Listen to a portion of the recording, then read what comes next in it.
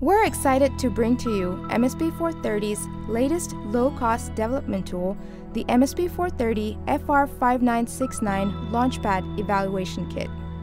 For a detailed listing of our Launchpad family offering, please visit ti.com/launchpad. Inside the box we have the FR5969 Launchpad Evaluation Kit, one Sharp Memory LCD Booster Pack plug-in module, a USB cable, and a few connectors for prototyping. The FR5969 Launchpad bundles the evaluation kit with the easy-to-use Sharp Memory LCD Booster Pack with capacitive touch sliders.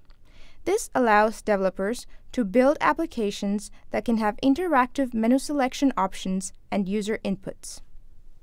The board comes equipped with an MSP430 FR5969 device that features 64 kilobytes of FRAM, a 12-bit differential ADC, and a host of other features. In this corner, you can see 2 LEDs and 2 switches. 20-pin connectors are already soldered to accept compatible booster packs. A special feature of this board that showcases the ultra-low power capabilities of the FR5969 is the 0.1 farad supercap. Since the board can perform a number of functions at well under 1 microamp, the supercap can work as a power supply for the entire system. The top portion of the target board features the MSP430 EasyFET emulation and debugging tool used to program the target. The jumpers you see here can be used to connect or disconnect the emulation portion from the main board. The LCD Booster Pack features a Sharp 96 display and 2 capacitive touch sliders, one on each side. The booster pack can be directly plugged into the Launchpad with the connector end facing the switches like this. Take out the USB cable and plug the board into any USB power source such as a PC. The board comes pre-programmed with a demo application that allows you to try out the various features. Once you get past the starting screen, the main menu appears on the LCD and presents the following options: clock, FRAM speed, battery free, active power, slider ball. Use the left capacitive touch slider to select the preferred option and press the switch S3 on the bottom right to enter the desired mode. The first mode is the clock application. In this mode, a clock face is displayed. With the Launchpad set to clock mode, you can place a multimeter across the power jumper to measure the system power for maintaining RTC in low power mode 3. In this mode, the device can wake up in under 7 microseconds and consumes about 0.7 microamps of current. The second mode is used to show the speed with which FRAM can be programmed. The target device performs in-system FRAM writes at the maximum speed of 8 megabytes per second. Writes to FRAM are not only super fast, but also ultra-low power. This is easily demonstrated by unplugging the USB cable and removing the emulation jumpers.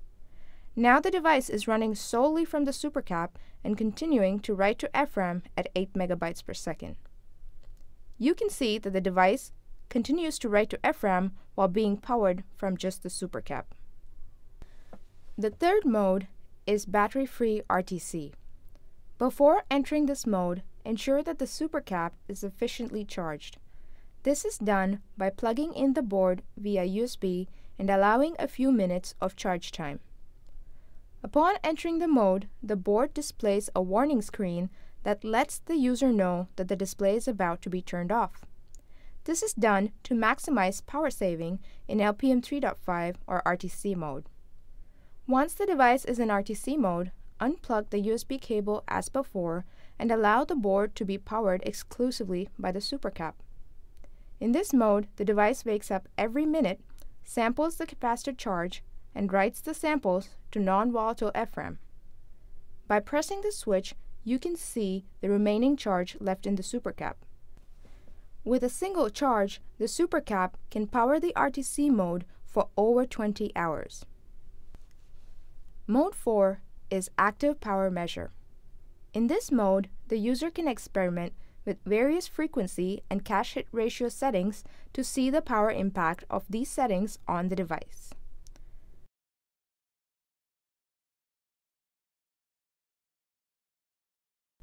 Slider Ball is the fifth mode.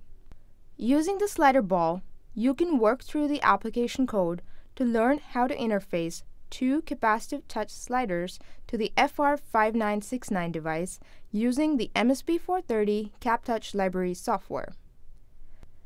Your best web resource is ti.com/launchpad, where you can see more in-depth board and feature information. The Launchpad Wiki also provides great information about demos and basic projects.